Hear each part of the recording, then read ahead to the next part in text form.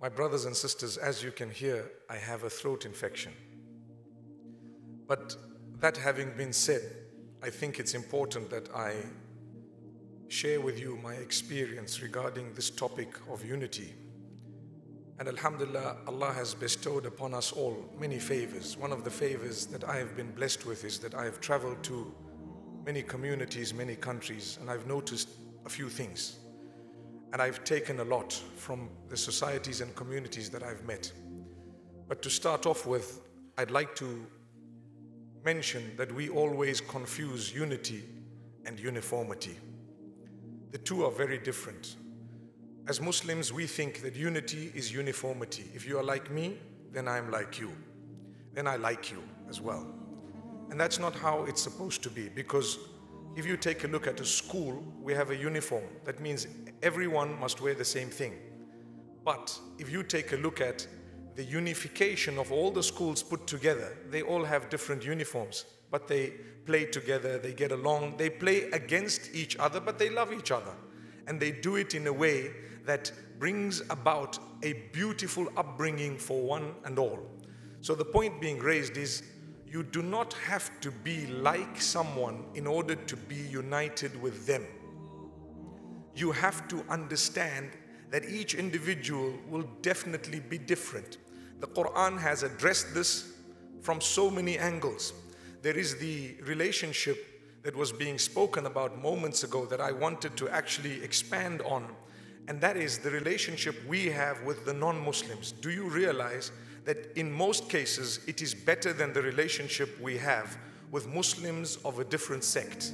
And this is something we need to admit, because the way we get along with the Jews, the Christians, the Hindus, perhaps those who follow other faiths, even the atheists, sometimes the dealings and the respect we have for one another is such that amongst those who share the Shahada, we don't have that. And there is a reason for this. The reason is Shaitan is very, very active. And we don't realize we fall in his trap very quickly by picking on matters and thinking that if someone does not have the same thinking of mine, then that's it. They are someone who needs to be labeled. Now, why I say this is because from my travels, I've realized one main point that has a very, very powerful impact on the community that I visited, and I can see it. What is it? Protection of the tongue. Protection of the tongue. This is something I've realized, that those communities who do not speak ill about others, they are the happiest, they are the most connected to each other, they get along with their differences in the most beautiful way. But those who bad-mouth one another, they are the ones whom, at a certain point, it becomes killing. And I'm not joking, killing. If you call me a kafir, or I call you a kafir, it seems like it might be light, whereas it is the worst thing that could ever be said.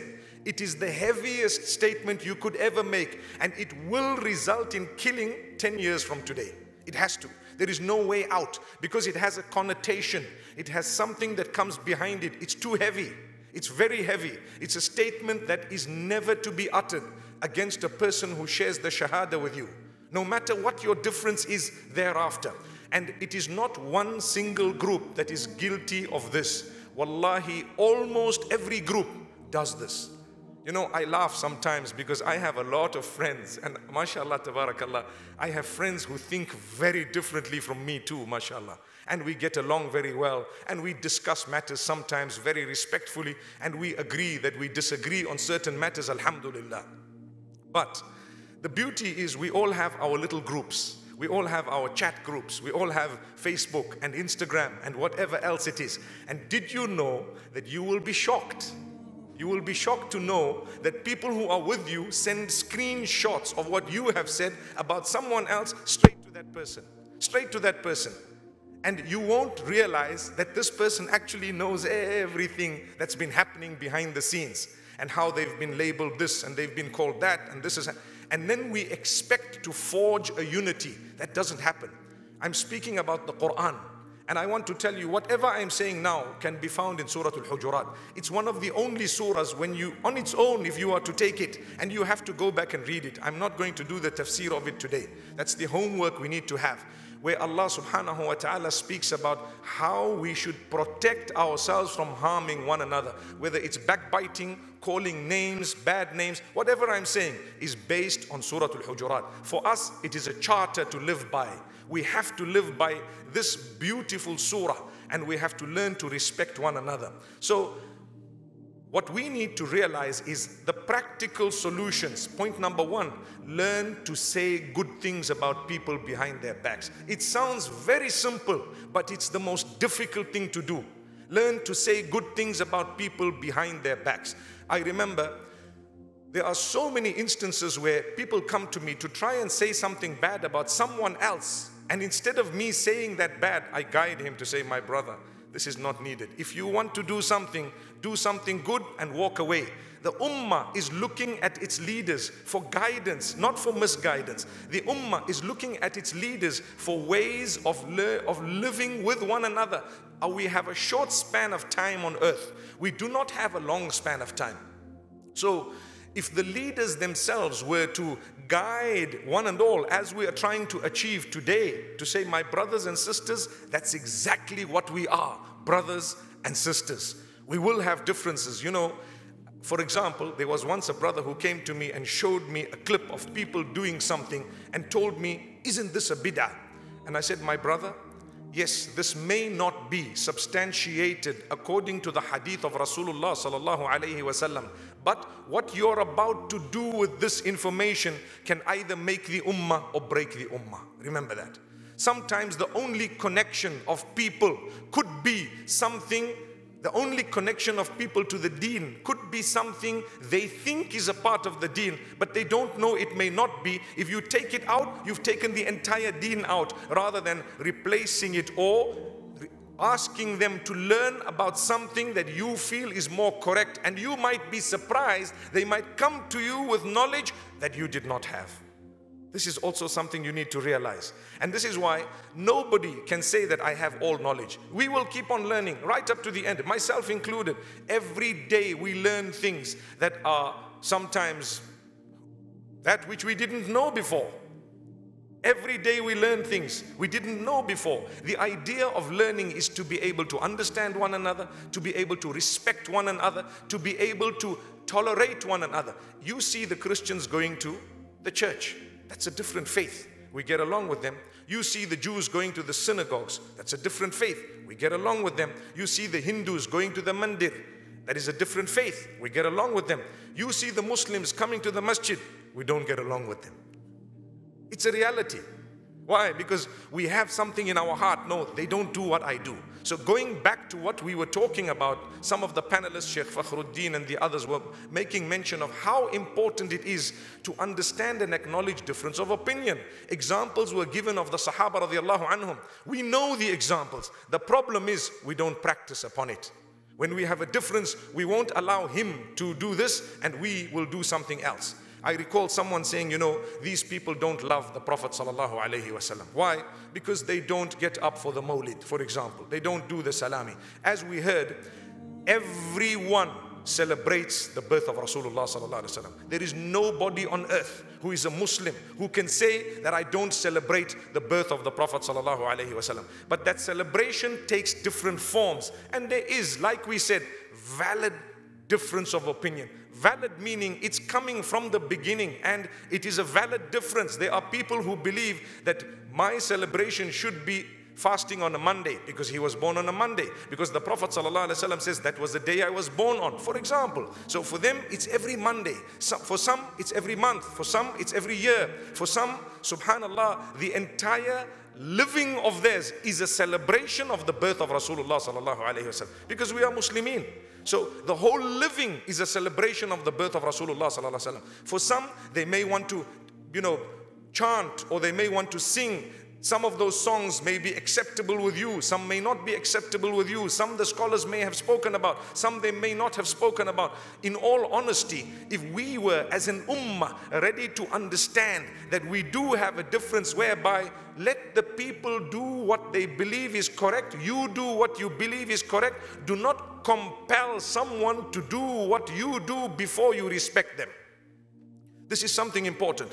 Do not compel someone to do what you do before you believe that you need to respect them. I was recently in one of the countries where they make 8 units of salah and they walk away. And in my mind I thought to myself, we make 20, whoever wants to walk out at 8, they are free to walk out. Is there any hatred against you? You walked out. Did I ever say these people are this and that? There are some who don't have knowledge who start swearing. And there are some who might be connected to knowledge who use bad words to refer to someone who firmly believes that, you know, this is a sunnah. You believe it, alhamdulillah. You can walk off, it's fine. I will not walk off. I will continue because I believe I must complete it to where the Imam completed, and I believe 20 was established by Umar ibn al-Khattab radiallahu anhu. If that is the case, leave me alone. Let me complete it. Respect me for what I have chosen. I'm your brother. Look at the Sahaba radiallahu anhu. We spoke about the difference regarding Banu Qurayza. We spoke about other differences. I have so many others that I can give you. The example of the lashing of a person who is a drunkard. Abu Bakr as-Siddiq radiallahu anhu used to lash 40. Umar ibn al-Khattab radiallahu anhu disagreed strongly, but they loved each other. When he became the Khalif, one of the things he did, he increased it to 80. Uthman ibn Affan radiallahu anhu disagreed. He said, how can you do 80 when the Prophet ﷺ lashed 40? So he loved his predecessor and his companion when he was there. As soon as he became the Khalif, he changed it back to 40. And guess what happened? Ali ibn Abi Talib radiallahu anhu disagreed. He wanted it to go back to 80. So he didn't change it. Obviously, he didn't make a noise. He didn't start labeling. But he said, no problem. He's the Khalif. Let it happen that way. The day he became the Khalif, up to today, it's sitting at 80. Subhanallah. Subhanallah. And he gives a beautiful example, but that's not part of our topic. So, my brothers and sisters, we need to realize when someone does something and someone does not do something, you believe something is correct, alhamdulillah. Someone believes something is wrong, alhamdulillah. Like we spoke about the organ transplant, for example. That is a valid example. But the examples go even beyond where in our own lives do we really respect someone who does not agree that organ transplant is permissible. I had a doctor recently who almost wanted to argue to the degree that, you know what, you have to promote this. And I said, you know what, there is legitimate difference of opinion. Proper, solid. Some say this body is an amana, it's from Allah, you're not supposed to. Well, why do we receive and we don't give? We receive because it's available. That's why. And we don't give because we believe it's an amana from Allah. The day it's not available, we won't be able to receive either. But by that time, there will be synthetic organs maybe that we might be able to use. Already we have hips and we have hip replacements that are not actually transplant, but it's a replacement because they've made it. So technology may advance to that. If not, you might die 10 years earlier. People say, but you know, how could you be so bad? Well, there is another opinion that permits it. Let it be. I'm not going to argue with it, but I may discuss it in a very respectable way. The beauty is regarding the members of the public, like we are seated here today, we need to learn to protect our tongues from saying that which is evil about one another. If you want to discuss a matter, discuss it with respect. If you would like to know about the differences, they are valid. Look, we are seated here today. Amongst us, we will have differences of opinion without a shadow of a doubt. But the respect of one another has made us come together today on this forum to say the Ummah, we must protect ourselves from what is happening in the rest of the globe. People started calling each other kafir and they started killing each other. We will not allow that to happen with us. We will not allow that to happen with us. Be careful. And that's why we are here. It's a responsibility on our shoulders to say it must never get to killing. You might think it won't, but if you start with bad words, that's the beginning of a light. You know what's happening in Naizna and in other places. May Allah grant us the extinguishing of the flames and whatever else there is there. But those type of flames, if they are physical, eating trees, they are bad. What if they are eating the hearts of the mu'mineen? And the flame is raging sometimes in the month of Ramadan. So learn to love people. I was very, very happy to hear, and it's absolutely important to hear some of my panelists here make mention of how we should never discount the good done by someone. Take a look, for example, at, and I just thought of it right now, Abdul Basit Abdul Samad rahmatullahi alayhi. He is a master in recital. You cannot deny that. I cannot just discount him because I believe he didn't have a beard. But it happens. Some people are saying this. Astaghfirullah. Yet you have to take from him what he gave. The people you learned from, I learned from, they may have one or two weaknesses, or they may be following an interpretation that may not be exactly yours. Remember, watch your tongue. You must benefit from what they have given the Ummah. So many of the ulama of the Ummah, they have belonged to totally different sects, but they came with hadith and fiqh and Quran and tafsir, and we are taking from them the good that they have definitely given. Wallahi, we have. Wallahi, we have. And the main purpose of today is to be able to guide the masses as to how to interpret the difference, because the differences are not really going to go anywhere. They're going to remain. But how do we live with these differences? We need to realize, my brothers and sisters, I'm going back to the same point. Let us speak good about one another behind our backs. Wallahi, we will resolve the matter. You have something to say, I promise you, you will find good in your brother or your sister to say. Why do we just find the bad? And even if we want to disagree, we do so with absolute respect. We do so with absolute respect. My brothers and sisters, it's important for us to know that Allah subhanahu wa ta'ala in the Quran, in Surah Al-Hujurat, calls us brothers. إِنَّمَا الْمُؤْمِنُونَ إِخْوَةٌ. Indeed, the mu'minun, they are all brothers. So what shaitan does, he tries to make you think, but he's not a mu'min. But he's not a mu'min. But he's not a mu'min. This is what shaitan does. And we start calling people kuffar. And I'm using the term because it's happening a lot today.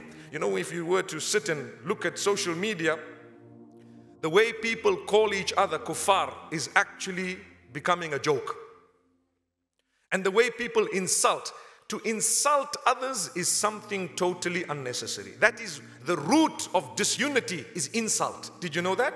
The root of disunity is insult. You can write it down, frame it in gold and stick it up in your lounge. The root of disunity is insult. If you are to insult people, you will definitely create a lot of hatred. You will create hatred. Take a look at the Sahaba radiallahu anhum. We love them, subhanallah.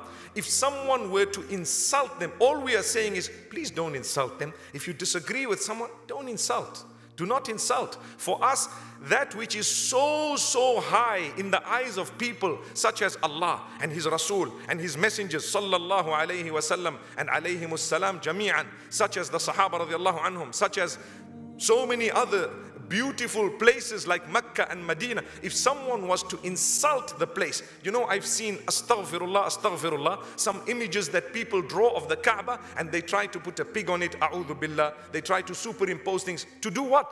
To insult us so that we develop hatred to the degree that we get to a point beyond repair. We will become angry, won't we? We have become upset. They make cartoons of Rasulullah sallallahu alaihi wasallam, astaghfirullah, thinking that they are going to insult him. They cannot. He was perfect. He was the best of creation. You cannot insult him by trying that. You're insulting yourself actually. You cannot insult Rasulullah sallallahu alaihi wasallam. He was the perfect creation.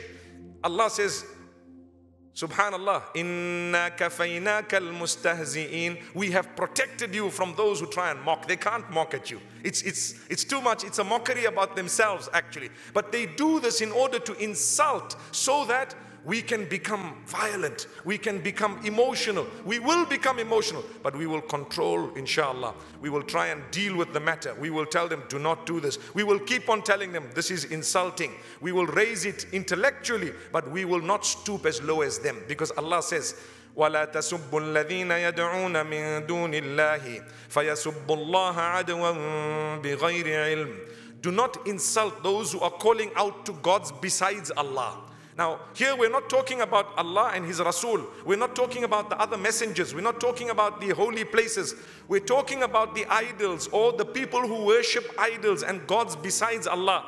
Allah warns us because of this matter of being able to live in peace. Allah says, do not insult those gods or the people who worship those gods. Do not insult them. Because if you do so, it will have a skittle effect. They will then insult Allah without knowledge. Who would have caused it? Our insults. That's where I say, and from the beginning, and I'm going to repeat it for the 4th time, my brothers and sisters, we need to protect ourselves from insulting one another. And like I say, that's the core of today's message.